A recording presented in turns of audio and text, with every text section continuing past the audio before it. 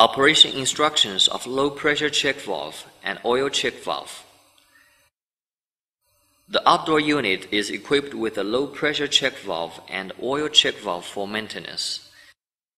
Low pressure check valve is mainly for system low pressure detection and charging refrigerant. Oil check valve is mainly for checking the oil quality in oil balancer. During maintenance, the oil check valve can be used to extract lubricating oil samples, which are further detected to analyze the oil quality in the system. Before the extracting of lubricant, the system must be stopped for at least 12 hours and the internal pressure of the system must be equal to or less than 0.2 megapar. Otherwise, the overheat oil may burn the service personnel. How to locate a faulty indoor unit promptly.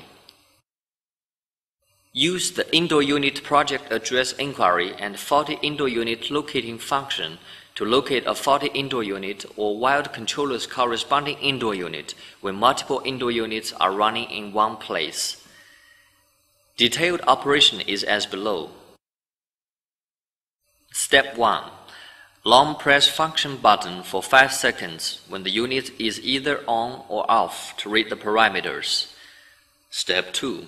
Press up button to show code C01. The engineering address is shown in the timer area while the failure code is shown in the temperature area. Meanwhile, the corresponding failing indoor unit buzzes.